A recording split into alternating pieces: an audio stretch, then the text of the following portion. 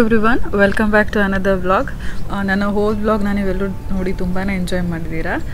ಈ ವ್ಲಾಗಲ್ಲಿ ಕೂಡ ನಮ್ಮ ಲಾಕ್ಡೌನಲ್ಲಿ ಸಂಡೇ ರುಟೀನ್ ಎಲ್ಲ ಹೇಗಿರುತ್ತೆ, ಸ್ಪೆಷಲಾಗಿ ಏನೇನೆಲ್ಲ ಮಾಡ್ತೀವಿ ನಾವು, ರೆಸ್ಟೋರೆಂಟ್ ಸ್ಟೈಲ್ ಅಡುಗೆಗಳು ಮನೆಯಲ್ಲೇ ಎಲ್ಲ ಹೇಗೆ ಮಾಡೋದು ಎಲ್ಲ ಡೀಟೇಲ್ ರೆಸಿಪಿ ಜೊತೆಗೆ ಬುಡಕ್ಕೆ ಮಸಾಜ್ ಮಾಡ್ತಾ ಡೈರೆಕ್ಟಾಗಿ ತಲೆ ಬುಡಕ್ಕೆ ಹೇಗೆ ಎಣ್ಣೆನ ಅಪ್ಲೈ ಮಾಡೋದು, ನಾನು ಹೇಗೆ ಅಪ್ಲೈ ಮಾಡ್ತೀನಿ ಅದನ್ನೆಲ್ಲನೂ ತೋರಿಸ್ತೀನಿ. ತಡ ಮಾಡಿದೆ ಮೊದಲನೇ ರೆಸಿಪಿಯಿಂದ ಶುರು ಮಾಡೋಣ. ಮೊದಲಿಗೆ ನಾನು south Indian style chilli chicken ಮಾಡ್ತಾಯಿದ್ದೀನಿ. ಈ ಚಿಲ್ಲಿ ಚಿಕನ್ನು ನಾವು ಚಿಕ್ಕವರಿದ್ದಾಗ ಅಮ್ಮ ಮಾಡೋರು, ಈಗಲೂ ನಮಗೆಲ್ರಿಗೂ ಇಷ್ಟ ಅಂತ ಅತ್ತೆ ಯಾವಾಗಲೂ ಮಾಡಿಕೊಡ್ತಾರೆ, ನನಗೂ ಕಾರ್ತಿಕ್ಗೂ ಸ್ವಾತಿಗೂ. ಸೊ ಇದಕ್ಕೆ ನಾನು first masala paste marination ready ಮಾಡ್ಕೋತಾ ಇದ್ದೀನಿ. ಇದಕ್ಕೆ ನಾನು ಒಂದು ಹಿಡಿಯಷ್ಟು ಬೆಳ್ಳುಳ್ಳಿ ಮತ್ತು ಒಂದು 8ರಿಂದ 10 ಅಥವಾ 12 ನಿಮ್ಮ ಖಾರಕ್ಕೆ ನೋಡಿಕೊಂಡು ನೀವು ಬ್ಯಾಡಗಿ ಮೆಣಸಿನ್ಕಾಯಿ ಹಾಕ್ತಾಯಿದ್ದೀನಿ ನಾನು. ಇದು ಕಲರ್ ಚೆನ್ನಾಗಿ ಕೊಡುತ್ತೆ. ಈಗ ಇದಕ್ಕೆ ನಾನು ಒಂದು ಅರ್ಧದಿಂದ 3/4 ಟೀ ಸ್ಪೂನಷ್ಟು ಪೆಪ್ಪರ್ ಪೌಡರ್ ಹಾಕಿದ್ದೀನಿ. ಹಾಗೆ ಒಂದು 8ರಿಂದ 10 ಲವಂಗ, ಒಂದು ಹಿಡಿಯಷ್ಟು ಕೊತ್ತಂಬರಿ ಸೊಪ್ಪು, ಹಾಗೆ ಒಂದು ಅರ್ಧದಿಂದ 3/4 ನಿಂಬೆಹಣ್ಣು. ನಿಮಗೆ ಹುಳಿ ಜಾಸ್ತಿ ಇಷ್ಟ ಅಂದರೆ ನೀವು 1 ಫುಲ್ ನಿಂಬೆಹಣ್ಣು ಕೂಡ ಹಾಕ್ಬೋದು. ನಾನಿವತ್ತು ಅರ್ಧದಿಂದ 3/4 kg ಚಿಕನ್ ತೊಗೊಂಡಿದ್ದೀನಿ. ಸೊ ಅದಕ್ಕೆ ನಾನು ಅದಕ್ಕೆ ತಕ್ಕನಂಥ ಮಸಾಲೆ ರೆಡಿ ಮಾಡ್ಕೊಂಡಿದ್ದೀನಿ. ಸ್ವಲ್ಪ ಉಪ್ಪು ಹಾಕಿ ಇದನ್ನು ನಾನು ಪೇಸ್ಟ್ ಮಾಡ್ಕೋತಾ ಇದ್ದೀನಿ. ಫಸ್ಟಿಗೆ ನಾನು ಸ್ವಲ್ಪ ನೀರು ಹಾಕ್ದಲೇ ಈ ರೀತಿ ತರಿಯಾಗಿ ರುಬ್ಕೊಂಡಿದ್ದೀನಿ. ಈಗ ಒಂದು ಸ್ವಲ್ಪ ನೀರು ಹಾಕಿ ಇನ್ನೂ ಚೆನ್ನಾಗಿ ಫೈನ್ ಪೇಸ್ಟ್ ಮಾಡ್ತಾಯಿದ್ದೀನಿ. ಇದನ್ನು ನೀವು ಚಿಕನ್ಗೆ ಚೆನ್ನಾಗಿ ಮಸಾಜ್ ಮಾಡಿ ಇಟ್ಬಿಟ್ಟು ಮ್ಯಾರಿನೇಷನ್ ಥರ 2 hours ಬಿಟ್ಟು ಕೂಡ ನೀವು ಫ್ರೈ ಮಾಡ್ಬೋದು, ಅಥವಾ ಡೈರೆಕ್ಟಾಗಿ ಕೂಡ ಮಾಡ್ಬೋದು. ಓವರ್ ನೈಟ್ ಕೂಡ ಫ್ರಿಡ್ಜಲ್ಲಿ ಇಡ್ಬೋದು. ನಿಮಗೆ ಗೆಸ್ಟ್ ಎಲ್ಲ ಬರ್ತಿದ್ದಾರೆ ಎಮರ್ಜೆನ್ಸಿಗೆ, ಬೆಳಗ್ಗೆ ಎದ್ದ ತಕ್ಷಣ ಮಾಡಬೇಕು ಅಂದರೆ ರಾತ್ರಿನೇ ಮ್ಯಾರಿನೇಟ್ ಮಾಡಿಟ್ಬಿಡಿ. ತುಂಬ ಅಡುಗೆಗಳು ಮಾಡಬೇಕಾಗಿದ್ದಾಗ ಈ ಕೆಲಸ ರಾತ್ರಿನೇ ಆಗೋದ್ರೆ ನಿಮ್ಗೆ ಬೇಗ ಕೆಲಸಗಳು ಫಾಸ್ಟಾಗಿ ಆಗುತ್ತೆ. ಈಗ ಇದಕ್ಕೆ ನಾನು ಒಂದು ನಾನ್ ಸ್ಟಿಕ್ ಪ್ಯಾನ್ಗೆ 1 ಟೇಬಲ್ ಸ್ಪೂನ್ ಅಷ್ಟು ಎಣ್ಣೆ ಹಾಕ್ಬಿಟ್ಟು ಚಿಕನ್ ಪೀಸಸ್ನ ನಾನು ಮೊದಲಿಗೆ ಫ್ರೈ ಮಾಡ್ಕೊತಿದ್ದೀನಿ. ಇದೊಂದು 2 ಮಿನಿಟ್ಸ್ ಫ್ರೈ ಮಾಡಿದ್ರೆ ಸಾಕು, ಚಿಕನ್ ಕಲರ್ ಚೇಂಜ್ ಆದರೆ ಸಾಕು. ಇದಕ್ಕೆ ನಾವು ರುಬ್ಬಿಟ್ಕೊಂಡಿರುವಂಥ ಮ್ಯಾರಿನೇಷನ್ ಮಸಾಲ ಇದನ್ನ ಹಾಕ್ಬಿಟ್ಟು ಚೆನ್ನಾಗಿ ಮಿಕ್ಸ್ ಮಾಡ್ತಾಯಿದ್ದೀನಿ. ಚಿಕನ್ ಪೀಸಸ್ಗೆ ಇದೆಲ್ಲ ಕೋಟ್ ಆಗೋ ಥರ. ಜಾರ್ನ ತೊಳೆದಿದ್ದು ನೀರು ಕೂಡ ಹಾಕ್ತಿದ್ದೀನಿ. ತುಂಬ ನೀರು ಹಾಕೋದು ಬೇಡ, ಸ್ವಲ್ಪ ನೀರು ಹಾಕಿದ್ರೆ ಸಾಕು. ಯಾಕಂದರೆ ಇದು chicken dry item, chilli chicken starter ಥರ ಆಗೋದು. ಸೊ ಗ್ರೇವಿ ಆಗಿಬಿಡುತ್ತೆ. ಎನಿವೇಸ್ ಎಷ್ಟೇ ಗ್ರೇವಿ ಆದ್ರೂ ನಾವು ಕೊನೆಗೆ ನೀರನ್ನು ರೆಡ್ಯೂಸ್ ಮಾಡಿ ನಾವು ಡ್ರೈ ಮಾಡ್ಕೋಬೋದು. ಈಗ ನಾನು ಎಲ್ಲ ಚೆನ್ನಾಗಿ ಮಿಕ್ಸ್ ಮಾಡಿಟ್ಟು ಮುಚ್ಚಿಡ್ತಾ ಇದ್ದೀನಿ. ಯಾಕಂದರೆ ಸ್ಟೀಮಲ್ಲಿ ಚಿಕನ್ ಚೆನ್ನಾಗಿ ಕುಕ್ ಆಗಲಿ, ಹಾಗೆ ಮಸಾಲ ಕೂಡ ನಾವೆಲ್ಲ ಹಸಿದು ಹಾಕಿದ್ದೀವಲ್ಲ ಚೆನ್ನಾಗಿ ಕುಕ್ ಆಗುತ್ತೆ ಅಂತ. ನೆಕ್ಸ್ಟ್ ಐಟಮ್ ಮಾಡೋದ್ರೊಳಗೆ ನಾನು Sundays usually hair oil apply ಮಾಡ್ತೀನಿ. ಹೇಗೆ ಅಪ್ಲೈ ಮಾಡ್ತೀನಿ ರೂಟ್ಸ್ಗೆ ಅಂತ ತೋರಿಸ್ತಾ ಇದ್ದೀನಿ. ಮೊದಲಿಗೆ ನಾನು ಆದಷ್ಟು ಸೆಂಟರ್ಗೆ ಬೈತಲ್ಲೇ ತಗೋತಾ ಇದ್ದೀನಿ. ಆ್ಯಕ್ಚುಲಿ ನಾನು ಹೇರ್ ಆಯಿಲ್ ಯೂಸ್ ಮಾಡ್ತೀನಲ್ಲ, ಆ ಬಾಟಲಲ್ಲೇ ಕೂಂಬ್ ಅಪ್ಲಿಕೇಟರ್ ಇದೆ. ಅದರಿಂದ ಡೈರೆಕ್ಟಾಗಿ ಕೂಂಬು ಆಗುತ್ತೆ, ಅದ್ರ ಜೊತೆಗೆ ರೂಟ್ಸಲ್ಲಿ ಅದ್ರ ಮಧ್ಯದಿಂದ ಎಣ್ಣೆ ಬರುತ್ತಲ್ಲ ಡೈರೆಕ್ಟಾಗಿ ರೂಟ್ಸಿಗೆ ಅಪ್ಲೈ ಆಗುತ್ತೆ. ಇದರಿಂದ ಫಾಸ್ಟಾಗೂ ಅಪ್ಲೈ ಮಾಡ್ಬೋದು. ನೀಟಾಗಿ ಯಾರು ಹೆಲ್ಪು ಇಲ್ದಲೆ ನಾವು ಚೆನ್ನಾಗಿ ಬುಡಕ್ಕೆ ಎಣ್ಣೆನ ಅಪ್ಲೈ ಮಾಡ್ಬೋದು. ನಾನಿವತ್ತು ಯೂಸ್ ಮಾಡ್ತಾ ಇರೋದು ಮಾಮಾ ಅರ್ತ್ ಅವರ onion hair oil with onion oil and ರೆಡೆನ್ಸಿಲ್. Onion oil ಎಷ್ಟು ಒಳ್ಳೆಯದು, ಈರುಳ್ಳಿ ತಲೆಗೆ ಕೂದಲಿಗೆ ಎಷ್ಟು ಒಳ್ಳೆಯದು ಅಂತ ನಿಮಗೆಲ್ರಿಗೂ ಚೆನ್ನಾಗೇ ಗೊತ್ತಿದೆ. ತುಂಬಾ ನ್ಯೂಟ್ರಿಷಿಯಸ್ಸು. ಈರುಳ್ಳಿನ ಪೇಸ್ಟ್ ಮಾಡಿ ರಸ ತೆಗೆದು ಕೂಡ ಹಚ್ಕೋತಾರೆ.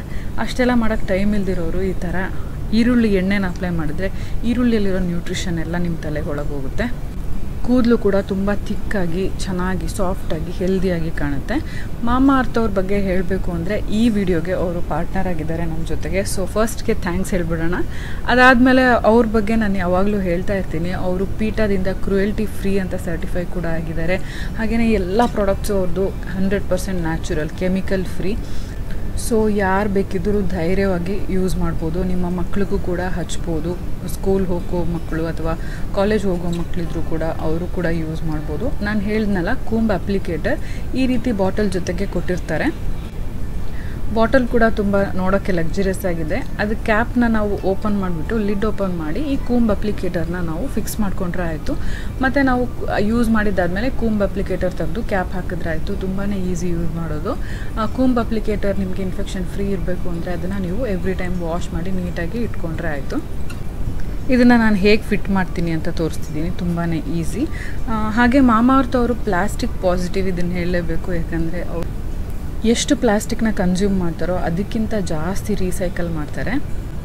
ಇನ್ನು ನಮ್ಮ ಚಾನಲ್ನ ಫ್ಯಾಮಿಲಿಗೋಸ್ಕರ ಒಂದು ಕೂಪನ್ ಕೋಡ್ ಕೂಡ ಕೊಟ್ಟಿದ್ದಾರೆ, ಸ್ಕ್ರೀನ್ ಮೇಲೆ ಡಿಸ್ಪ್ಲೇ ಆಗ್ತಿದೆ. ಆ ಕೂಪನ್ ಕೋಡ್ನ ನೀವು mamaearth.in ಅಪ್ಲೈ ಮಾಡಿ ತೊಗೊಂಡ್ರೆ ನಿಮಗೆ 20% ಅಡಿಷ್ನಲ್ ಡಿಸ್ಕೌಂಟ್ ಕೂಡ ಸಿಗುತ್ತೆ. ಹಾಗೆಯೇ ನಿಮಗೆ ಎಲ್ಲ ಮಾಮಾಅರ್ತ್ ಪ್ರಾಡಕ್ಟ್ಸು ಅಮೆಝಾನ್, ನೈಕಾ ಮತ್ತು mamaearth.in ವೆಬ್ಸೈಟಲ್ಲಿ ಕೂಡ ಸಿಗುತ್ತೆ. ಸೊ ಚೆಕ್ ಮಾಡ್ಬೋದು. ನಾನು ಎಲ್ಲ ಡೀಟೇಲ್ಸ್ನ ಡಿಸ್ಕ್ರಿಪ್ಷನ್ ಬಾಕ್ಸಲ್ಲಿ ಹಾಕಿರ್ತೀನಿ. ನನ್ನ ಲಾಸ್ಟ್ ವಿಡಿಯೋದಲ್ಲಿ ನಾನು ಅಪ್ಲೈ ಮಾಡುವಂಥ ಹೇರ್ ಮಾಸ್ಕ್, ಶ್ಯಾಂಪೂ ಮತ್ತು ಕಂಡೀಷ್ನರ್ ಕೂಡ ಅದ್ರ ಬಗ್ಗೆ ಎಲ್ಲ ಹೇಳಿದ್ದೆ.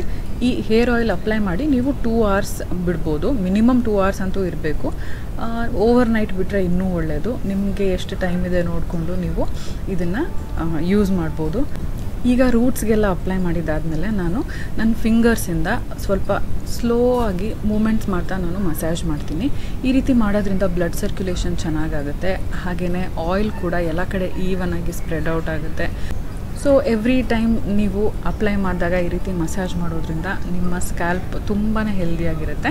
ಸೊ ಈಗ ಎಲ್ಲ ಅಪ್ಲೈ ಮಾಡಿ ಮಸಾಜ್ ಮಾಡಿ ಕೂಡ ಆಗಿದೆ. ನಾನು ಇದನ್ನು ಜಡೆ ಥರ ಮಾಡಿ ಕಟ್ಕೊಂಡಿರ್ತೀನಿ. ಆಫ್ಟರ್ 2 hours ನಾನು ಹೇರ್ ವಾಶ್ ಮಾಡ್ತೀನಿ. ಅಷ್ಟರಲ್ಲಿ ನಮ್ಮ ನೆಕ್ಸ್ಟ್ ಅಡುಗೆ ಐಟಮ್ ಕೂಡ ಮಾಡಿಬಿಡ್ಬೋದು.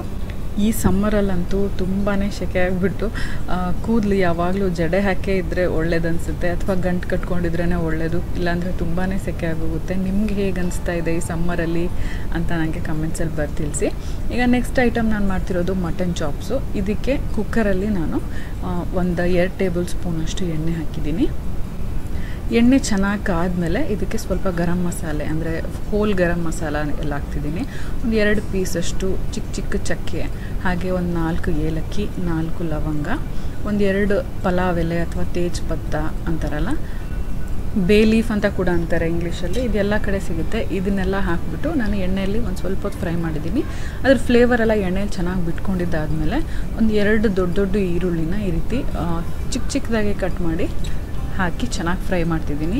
ಲೈಟ್ ಗೋಲ್ಡನ್ ಬ್ರೌನ್ ಕಲರ್ ಬರೋವರೆಗೂ ಫ್ರೈ ಆಗಬೇಕು. ಈರುಳ್ಳಿ ಎಷ್ಟು ಚೆನ್ನಾಗಿ ಎಣ್ಣೆಲಿ ಫ್ರೈ ಆಗುತ್ತೋ ಅಷ್ಟು ಒಳ್ಳೆ ಟೇಸ್ಟ್ ಕೊಡುತ್ತೆ ಚಾಪ್ಸಿಗೆ. ಸೊ ಆರಾಮಾಗಿ ನಿಧಾನಕ್ಕೆ ಮೀಡಿಯಮ್ ಫ್ಲೇಮಲ್ಲಿ ಫ್ರೈ ಮಾಡ್ತಾ ಇರಬೇಕು. ಪಕ್ಕದಲ್ಲಿ ಚಿಕನ್ ಕೂಡ ಚೆನ್ನಾಗಿ ಕುಕ್ ಆಗ್ತಾ ಇದೆ, ನಿಮ್ಗೆ ಕಾಣಿಸ್ತಾ ಇರ್ಬೋದು. ಈಗ ಈರುಳ್ಳಿ ಸಾಫ್ಟ್ ಆಗ್ತಾ ಇದ್ದಂಗೆ ನಾನು ಜಿಂಜರ್ ಗಾರ್ಲಿಕ್ ಪೇಸ್ಟ್ ಹಾಕ್ತಿದ್ದೀನಿ. 1 ಟೀ ಸ್ಪೂನಷ್ಟು. ಮನೆಯಲ್ಲೇ ಮಾಡಿಟ್ಕೊಂಡಿರೋ ಜಿಂಜರ್ ಗಾರ್ಲಿಕ್ ಪೇಸ್ಟಿಂದ ಒಳ್ಳೆ ಟೇಸ್ಟ್ ಬರುತ್ತೆ ಅಂಗಡಿಗಿಂತನೂ. ನಾನು ಎವ್ರಿ ವೀಕೆಂಡು ಒಂದು ವಾರಕ್ಕಾಗೋಷ್ಟು ಜಿಂಜರ್ ಗಾರ್ಲಿಕ್ ಪೇಸ್ಟ್, ಶುಂಠಿ ಬೆಳ್ಳುಳ್ಳಿ ಪೇಸ್ಟ್ನ ರೆಡಿ ಮಾಡಿ ಇಟ್ಕೊಂಡ್ಬಿಡ್ತೀನಿ. ನೆಕ್ಸ್ಟ್ ವೀಕಿಗೆ ಮತ್ತೆ ಫ್ರೆಶ್ ಆಗಿ ಮಾಡ್ಕೋತೀನಿ. ಈ ರೀತಿ ನಿಮಗೆ ಟೈಮ್ ಕೂಡ ಸೇವ್ ಆಗುತ್ತೆ. ಈಗ ಇದಕ್ಕೆ ಹಾಕೋಕ್ಕೆ ಚಾಪ್ಸ್ಗೆ ಮಸಾಲ ರೆಡಿ ಮಾಡ್ಕೊಳ್ಳೋಣ. ಮಸಾಲ ಪೇಸ್ಟಿಗೆ ನಾನು 1 ಹಿಡಿಯಷ್ಟು ಕೊತ್ತಂಬರಿ ಸೊಪ್ಪು ಮತ್ತು 1 ಹಿಡಿಯಷ್ಟು ಪುದೀನ ಸೊಪ್ಪು,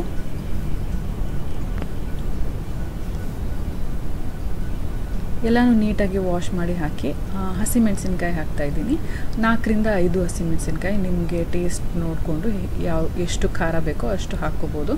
ಇದಕ್ಕೆ ನಾನು 1 ಹಿಡಿಯಷ್ಟು ಗೋಡಂಬಿ ಹಾಕ್ತಿದ್ದೀನಿ. ಇದಕ್ಕೆ ಈ ಚಾಪ್ಸ್ಗೆ ನಾವು ಕಾಯಿ ತುರಿ ಹಾಕೋದಿಲ್ಲ, ಅದೇ ಈ ಚಾಪ್ಸಿನ ಸ್ಪೆಷಾಲಿಟಿ. ಸೌತ್ ಇಂಡಿಯನ್ ಸ್ಟೈಲ್ ಚಾಪ್ಸಲ್ಲಿ ಯಾವಾಗಲೂ ನಾವು ಇದು ಹಾಕ್ತೀವಿ, ಕಾಯಿ ಹಾಕ್ತೀವಿ. ಕಾಯಿ ಹಾಕ್ದಲೇ ಮಾಡ್ತಿದ್ದೀನಿ. ತುಂಬಾ ಟೇಸ್ಟಿಯಾಗಿತ್ತು. ನಿಮಗಂತೂ ಡೆಫಿನೆಟ್ಲಿ ಇಷ್ಟ ಆಗುತ್ತೆ. ಸೊ ಈ ಮಸಾಲೆ ಪೇಸ್ಟ್ ರೆಡಿ ಆಗೋ ಅಷ್ಟರಲ್ಲಿ ನಾನು ಫ್ರೈ ಆಗ್ತಿರೋ ಈರುಳ್ಳಿಗೆ ಮಟನ್ ಪೀಸಸ್ನ ಹಾಕ್ತಾಯಿದ್ದೀನಿ. ಮಟನ್ ಪೀಸಸ್ಸು ಅರ್ಧ kg ಅಷ್ಟಿದೆ. ಕಾರ್ತಿಕಿಗೆ ಮಟನ್ ಅಷ್ಟು ಇಷ್ಟ ಆಗೋದಿಲ್ಲ, ಅವ್ರು ಮಟನ್ ಪೀಸಸ್ ತಿನ್ನೋದಿಲ್ಲ, ಬರೀ ಗ್ರೇವಿ ತಿನ್ನೋದು. ನನಗೊಬ್ಳಿಗೋಸ್ಕರ ಸೊ ಎಷ್ಟು ಕಡಿಮೆ ಆಗುತ್ತೋ ಅಷ್ಟು ಮಾಡ್ತಾಯಿದ್ದೀನಿ ಕ್ವಾಂಟಿಟಿ. ಈಗ ಲಾಕ್ಡೌನ್ ಇರೋದ್ರಿಂದ ನಾವು ಕಡಿಮೆ ಕ್ವಾಂಟಿಟಿಯಲ್ಲಿ ಹೇಗೆ ಏನೆಲ್ಲ ಐಟಮ್ಸ್ ಮಾಡ್ಬೋದು ಅಂತ ಟ್ರೈ ಮಾಡಿ ನೋಡ್ತಾ ಇರ್ತೀವಿ. ಸೊ ಇಷ್ಟೇ ಕಡಿಮೆ ಮಟನ್ ಕ್ವಾಂಟಿಟಿಗೆ ನಾನು ಚೆನ್ನಾಗಿ ಫ್ರೈ ಆಗಿದ್ದಾದಮೇಲೆ ನೆಕ್ಸ್ಟ್ ಇಂಗ್ರೀಡಿಯೆಂಟ್ಸ್ನ ಹಾಕ್ತಿದ್ದೀನಿ. ಸ್ವಲ್ಪ ಪೌಡರ್ ಮಸಾಲೆಸ್ನ ಹಾಕ್ತೀನಿ ಈಗ ನೆಕ್ಸ್ಟು. ಅದಕ್ಕೂ ಮುಂಚೆ ಸೈಡಲ್ಲಿ ಚಿಕನ್ ಹೇಗೆ ಕುಕ್ ಆಗ್ತಾಯಿದೆ ನೋಡೋಣ. ಚಿಕನ್ನಿಂದ ಎಲ್ಲ ನೀರು ಬಿಟ್ಕೊಂಡಿದೆ. ಸೊ ನಾವು ಹಾಕಿದ ಮಸಾಲೆ ಕೂಡ ಚೆನ್ನಾಗಿ ಕುಕ್ ಆಗ್ತಾಯಿದೆ. ಇನ್ನೂ ಎಣ್ಣೆ ಬಿಟ್ಕೊಂಡಿಲ್ಲ. ಸೊ ಈಗ ನಾನು ಇದನ್ನು ಓಪನ್ನೇ ಇಟ್ಬಿಟ್ಟು ಕುಕ್ ಮಾಡ್ತಿದ್ದೀನಿ, ನೀರೆಲ್ಲ ಎವಾಪ್ರೇಟ್ ಆಗಿ ಹೋಗಲಿ ಅಂತ. ಈಗ ನಾನು ಮಟನ್ಗೆ 1 ಟೇಬಲ್ ಸ್ಪೂನಷ್ಟು ಧನಿಯಾ ಪುಡಿ, 1 ಟೀ ಸ್ಪೂನಷ್ಟು ಪೆಪ್ಪರ್ ಪುಡಿ, ಮತ್ತು ಅರ್ಧ ಟೀ ಸ್ಪೂನಷ್ಟು ಗರಂ ಮಸಾಲೆ ಪುಡಿ, ಮತ್ತು ಅರ್ಧ ಟೀ ಸ್ಪೂನಷ್ಟು ಜೀರಿಗೆ ಪುಡಿ. ಜೀರಿಗೆನ ಸ್ವಲ್ಪ ಹುರಿದ್ಬಿಟ್ಟು ಪೌಡರ್ ಮಾಡಿದರೆ ಒಳ್ಳೆ ಟೇಸ್ಟ್ ಬರುತ್ತೆ. ಸೊ ಇದಿಷ್ಟು ಮಸಾಲೆ ಚೆನ್ನಾಗಿ ಮಟನ್ ಪೀಸಸ್ಗೆ ಹತ್ಕೊಳ್ಳೋ ಥರ ಚೆನ್ನಾಗಿ ಫ್ರೈ ಮಾಡಬೇಕು. ಒಂದು 5ರಿಂದ 6 ನಿಮಿಷ ಲೋ ಫ್ಲೇಮ್ ಅಥವಾ ಮೀಡಿಯಮ್ ಫ್ಲೇಮಲ್ಲಿ ನಾವು ಹುರ್ಕೋತಾ ಹೋಗಬೇಕು. ನಾವು ಎಷ್ಟು ಮೀಡಿಯಮ್ ಫ್ಲೇಮಲ್ಲಿ ಎಷ್ಟು ಹೊತ್ತು ಜಾಸ್ತಿ ಫ್ರೈ ಮಾಡ್ತಾ ಹೋಗ್ತೀವೋ ಅಷ್ಟು ಟೇಸ್ಟ್ ಚೆನ್ನಾಗಾಗುತ್ತೆ. ಈಗ ಚೆನ್ನಾಗಿ ಮಸಾಲೆ ಎಲ್ಲ ಹತ್ಕೊಂಡಿದ್ದಾದಮೇಲೆ ನಾನು ಒಂದು 1/4 ಕಪ್ಪಷ್ಟು ಮೊಸರನ್ನ ಹಾಕ್ತಾಯಿದ್ದೀನಿ. ಮೊಸರು ಕೂಡ ಅಷ್ಟೇ, ನಾವು ಹಾಕಿದ ತಕ್ಷಣ ಚೆನ್ನಾಗಿ ಮಿಕ್ಸ್ ಮಾಡ್ತಾನೆ ಇರಬೇಕು ಕಂಟಿನ್ಯೂಸ್ ಆಗಿ, ಇಲ್ಲಾಂದರೆ ಒಡೆದೋಗ್ಬಿಡುತ್ತೆ ಮೊಸರು. ನಾನು ಫ್ಲೇಮ್ನ ಲೋ ಟು ಮೀಡಿಯಮಲ್ಲೇ ಇಟ್ಟಿದ್ದೀನಿ. ಮೊಸರು ಕೂಡ ಚೆನ್ನಾಗಿ ಗ್ರೇವಿ ಥರ ಥಿಕ್ನೆಸ್ ಕೊಡುತ್ತೆ. ಹಾಗೆಯೇ ಮೊಸರೆಲ್ಲ ಚೆನ್ನಾಗಿ ಮಿಕ್ಸ್ ಆಗಿ ನಾನು ನಿಮಗೆ ತೋರಿಸ್ತಾ ಇದ್ದೀನಿ ಯಾವ ಕನ್ಸಿಸ್ಟೆನ್ಸಿಗೆ ಬರಬೇಕು ಅಂತ. ಈಗ ನೋಡಿ, ಮೊಸರೆಲ್ಲ ಚೆನ್ನಾಗಿ ಮಿಕ್ಸ್ ಆಗಿ ಎಣ್ಣೆ ಎಲ್ಲ ಮೇಲೆ ತೇಲ್ ಬಂದಿದೆ. ಈ ಸ್ಟೇಜಿಗೆ ಬರೋವರೆಗೂ ನಾವು 5 to 6 ಮಿನಿಟ್ಸ್ ಇದನ್ನು ಹುರಿತಾ ಇರಬೇಕು. ಈಗ ನೆಕ್ಸ್ಟ್ ನಾನು ರುಬ್ಬಿಟ್ಕೊಂಡಿರೋ ಮಸಾಲೆ ಪೇಸ್ಟನ್ನ ಹಾಕ್ತೀನಿ. ಈ ಚಾಪ್ಸ್ಗೆ ನಾವು ಗೋಡಂಬಿ ಮತ್ತು ಪುದೀನ ಎಲ್ಲ ಹಾಕಿರೋದ್ರಿಂದ ಒಳ್ಳೆ ಕಲರ್ ಬರುತ್ತೆ, ವೈಬ್ರೆಂಟ್ ಗ್ರೀನ್ ಕಲರ್ ಬರುತ್ತೆ, ನೋಡೋಕ್ಕೂ ಕಲರ್ಫುಲ್ಲು, ತಿನ್ನೋಕ್ಕಂತೂ ತುಂಬಾ ಟೇಸ್ಟಿ. ಹಾಗೆ ಜಾರ್ ತೊಳೆದಿದ್ದು ನೀರನ್ನು ಕೂಡ ಸ್ವಲ್ಪ ಹಾಕ್ತಿದ್ದೀನಿ. ಈ ಚಾಪ್ಸ್ನ ನೀವು ಚಪಾತಿಗೆ ತಿಂತಿದ್ದೀರಾ ಅಥವಾ ಗೀ ರೈಸಿಗೆ ತಿಂತಿದ್ದೀರಾ, ವೈಟ್ ರೈಸಿಗೆ ತಿಂತಿದ್ದೀರಾ ನೋಡಿಕೊಂಡು ಥಿಕ್ನೆಸ್ನ ಅಡ್ಜಸ್ಟ್ ಮಾಡ್ಕೋಬೋದು. ನಾನು ಚಪಾತಿ ಅಥವಾ ಪರೋಟ, ಜೀರಾ ರೈಸ್, ಗೀ ರೈಸ್ ಈ ಥರದಕ್ಕೆ ಸೂಟ್ ಆಗಲಿ ಅಂತ ಸ್ವಲ್ಪ ಥಿಕ್ಕಾಗೇ ಇಟ್ಟಿದ್ದೀನಿ. ನೋಡಿಕೊಂಡು ಸ್ವಲ್ಪ ನೀರನ್ನು ಹಾಕಿ ಅಡ್ಜಸ್ಟ್ ಮಾಡ್ಕೋಬೋದು. ಇದಕ್ಕೆ ನಾನು ಉಪ್ಪು ಹಾಕಿಲ್ಲ, ಸೊ ಈಗ ಹಾಕ್ತಾಯಿದ್ದೀನಿ. ನೀವು ನೋಡಿಕೊಂಡು ಎಷ್ಟು ಬೇಕೋ ಅಷ್ಟು ಉಪ್ಪು ಹಾಕ್ಬೋದು. ಫೈನಲಿ ಎಲ್ಲ ರೆಡಿಯಾಗಿದೆ. ಈಗ ನಾನು ಫೈನಲ್ ಒಂದು ಸಲ ಮಿಕ್ಸ್ ಕೊಟ್ಬಿಟ್ಟು ಕುಕ್ಕರ್ ಮುಚ್ಚಿಟ್ಟು ಒಂದು 4 ವಿಸಿಲ್ ಹೊಡೆಯೋವರೆಗೂ ಕೂಗಿಸ್ತೀನಿ. ನಿಮ್ಮ ಮಟನ್ ನಿಮಗೆ ಚೆನ್ನಾಗಿ ಗೊತ್ತು, ನಿಮ್ಮ ಊರಲ್ಲಿ ನಿಮಗೆ ಹೇಗೆ ಸಿಗುತ್ತೆ ಅಂತ. ಅದಕ್ಕೆ ಎಷ್ಟು ಕೂಗಿಸಿದ್ರೆ ಚೆನ್ನಾಗಿ ಬೇಯುತ್ತೆ ಅಂತ ನೋಡಿಕೊಂಡು ನೀವು ಕೂಗಿಸ್ಕೋಬೋದು. ಸೊ ಮಟನ್ ಚಾಪ್ಸ್ ಇನ್ನೇನು ಕುಕ್ಕರ್ ಕೂಗಿದ್ರೆ ರೆಡಿ ಆದಂಗೆ. ಚಿಕನ್ ಕೂಡ ಅದ್ರ ಪಾಡಿಗೆ ಅದು ರೆಡಿ ಆಗ್ತಾಯಿದೆ, ಇನ್ನೂ ಡ್ರೈ ಆಗಬೇಕು. ಸೊ ಎಣ್ಣೆ ಇನ್ನೇನು ತೇಲ್ ಬರೋ ಟೈಮು. ನಾನು ನಿಮಗೆ ಯಾವ ಸ್ಟೇಜಿಗೆ ಬಂದಾಗ ಆಫ್ ಮಾಡಬೇಕು ಅಂತ ತೋರಿಸ್ತೀನಿ.